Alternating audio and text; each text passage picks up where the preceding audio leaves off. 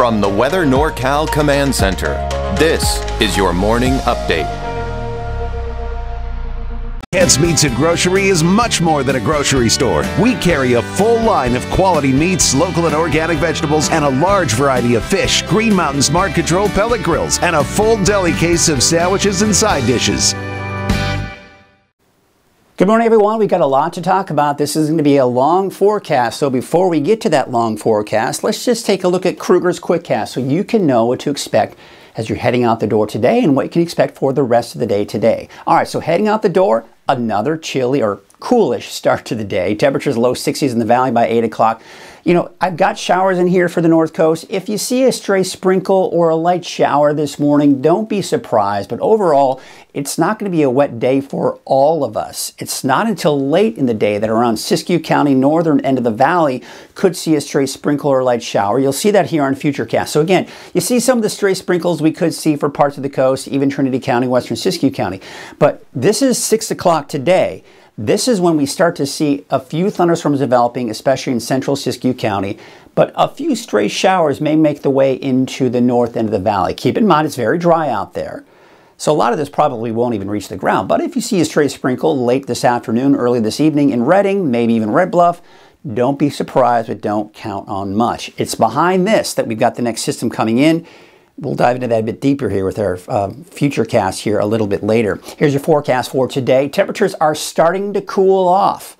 We're talking temperatures mid-80s, low to mid-80s here for the valley, 60s and 70s for the higher elevations and for the coast, mainly in the 60s. I've got the chance for thunderstorms here for northern Trinity County, northern Shasta County, and especially central Siskiyou County. East and west, probably slimmer chances, but the chances are there nonetheless. Let's take a look at your 7-day outlook. And again, this whole story to talk about with the morning, when all the timing of all this is. So stick around for the more detailed forecast after this series of 7-day forecasts so you get a better idea of what to expect. But bottom line, chances for rain off and on today, Friday, and Saturday, and then it dries out on Sunday, warming up back in possibly the triple digits for the valley by early next week. But of course, for Mount Shasta, El Tourist, and Susanville, not quite the triple digits, but 80s, maybe some 90s in there as well. All right, let's go ahead and take a look at our headlines. And this is now the deep dive forecast. Get ready for some details here so you really know what to expect over the next few days. Highs will stay below normal for the rest of the week. We've been spoiled all last week, all this week below normal, but triple digits may return by the beginning of next week. But we'll get into that in a second. Cooler with rain, thunderstorms, Friday and Saturday. I think Friday is the main event, really Friday afternoon, Friday evening. Saturday, a few lingering showers in the morning, and then by the afternoon, most of it's gone. Snow as low as 7,000 feet. Yeah, can you believe that? I mean, it's not going to be a ton of snow. You're not going to get your snowboards out and snowboarding on those highest peaks. But down to 7,000 feet, you could see an inch of snow possibly. Triple digits, though, are expected to return to the valley by early next week. Not a major heat wave, just some heat heading our way. Here's the latest on the fires as of last night. Keep in mind, these numbers do change in the morning hours, but so far the acreage has gone up a little bit here, close to 60% containment as of last night. We take you out to the Boise fire. We're seeing better containment here as well at 16%. The number has gone up. It's getting closer to 13,000 acres, but it's a slow growth. And I got to tell you, with the rain that we're going to see over the Boise fire over the weekend or over Friday, I tell you what, it's going to be a decent amount of rain. It's going to really help things out. Now, we're talking about all this rain, but we're not going to see a ton of rain for Modoc County and Lassen County really until Friday night. So today, elevated fire risk because the winds are picking up with this system. Tomorrow, even Friday, we still have that elevated risk because the rain really won't arrive from Modoc and Lassen County late in the day, Friday night, Saturday morning. So we've still got to watch for that potential for gusty winds, low humidity. As a result, a red flag warning for today into tonight for those gusty winds and low humidity. So yes, there are just so many elements and so many things to talk about. So let's continue that fire danger outlook here. You see how the winds are really picking up here today. I mean, we've really got those gusts 30, 40 miles per hour, even in the valley. Not as bad off to the west, but the winds are picking up even to the west of the valley. Now, as we go into Friday, the winds are mainly going to be caused from the main area of low pressure, but also some of the thunderstorms that may develop here as well. And then as we go into your Saturday, overall, the wind should start to die down.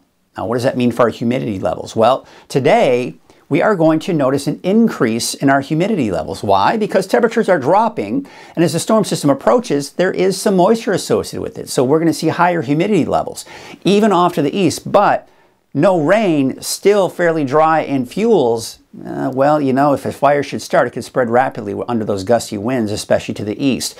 Then we go into your Friday, still looking at some pretty good relative humidity levels because, of course, at this point, the rain is pretty much moving through. So here's what I'm tracking. It says mainly Friday because that's when I think the main event will be, but it includes Friday and even into Saturday. Scattered showers, thunderstorms are expected. That's pretty much the story. But not everyone's going to see those thunderstorms, and not everyone's going to see a ton of rain.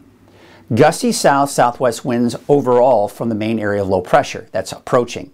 But, of course, gusty winds also associated with the thunderstorms when they develop.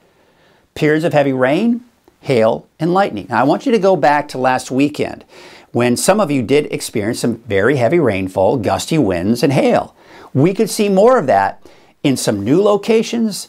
Places that saw it on Saturday may not see it, but we could see more of that overall.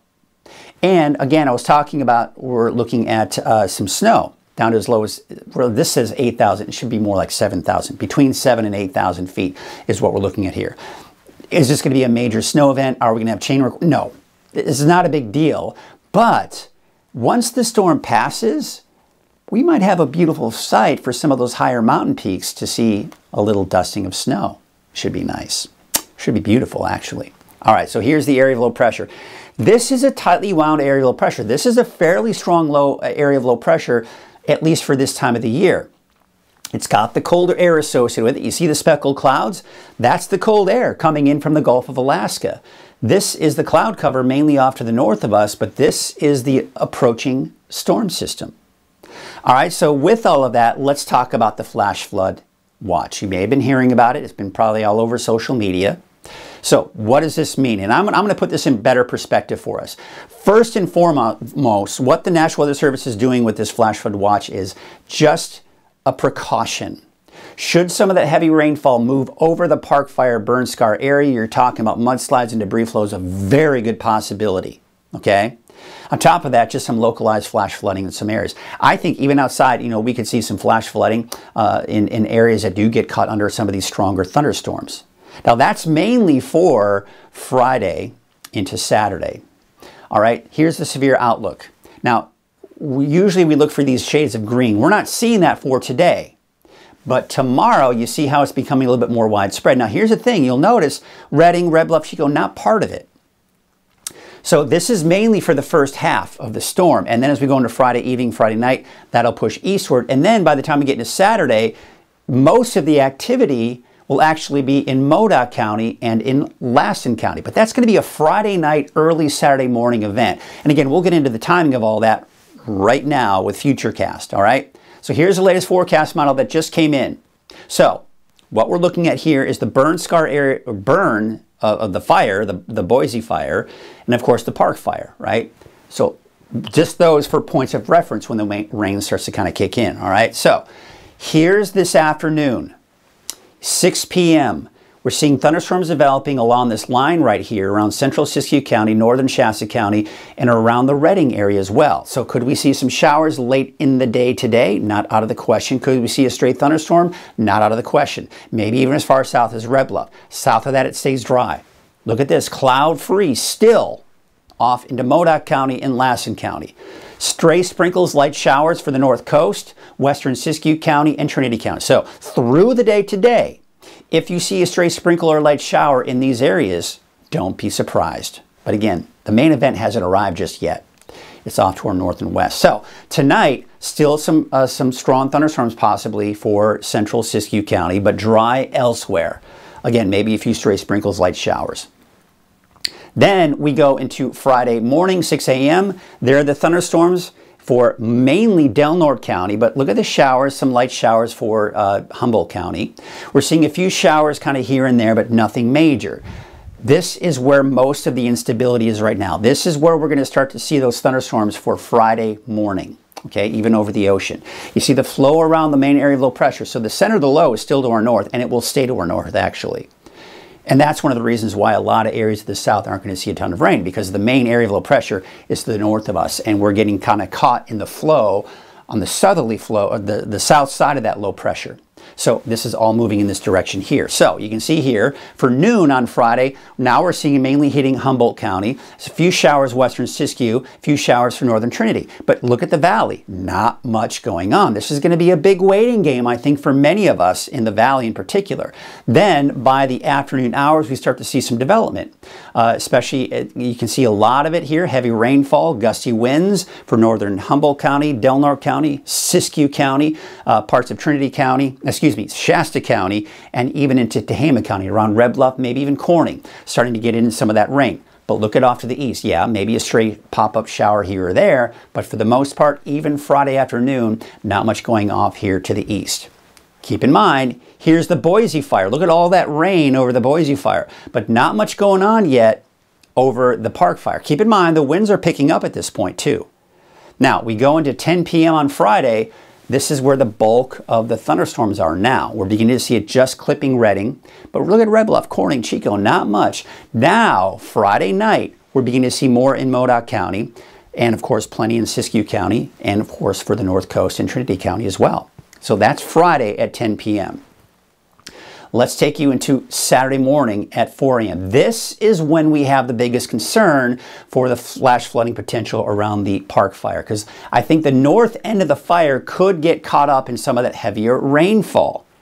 All right, so as you go into Highway 36, yeah, maybe some mudslides, maybe some debris flows along that highway there because of this heavy rainfall that could be pushing through. I think the south end of the fire may be spared from some of that heavier rainfall. Meanwhile, we've got some heavy rainfall approaching and moving into Lassen County, Modoc County, but things are quieting down behind it. So this is 4 a.m. on Saturday. So this is late Friday night, early Saturday morning. We go into 6 a.m. Now the heaviest rainfall is over Lassen County. Look at this. You're seeing some of that snow being picked up by Futurecast as well.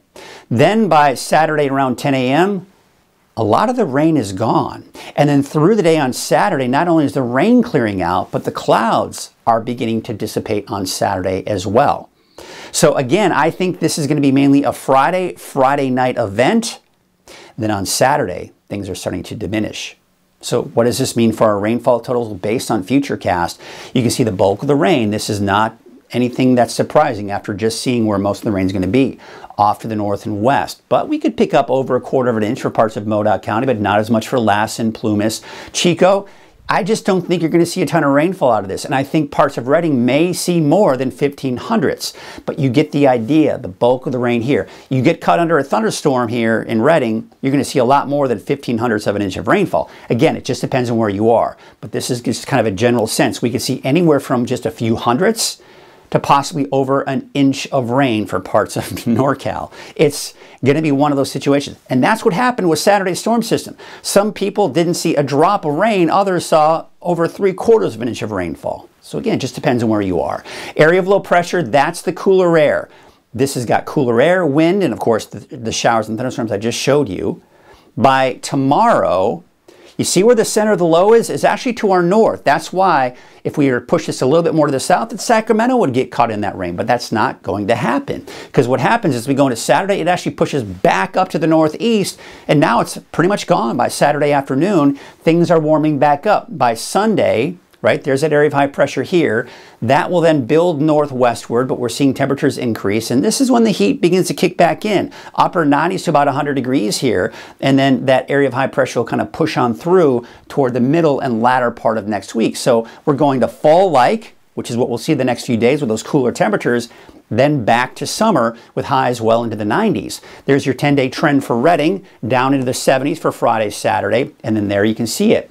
upper 90s, about 100 degrees. Around normal for this time of the year. Nothing unusual for us temperature-wise as we go through next week. So yes, hunker down because it's going to heat back up again.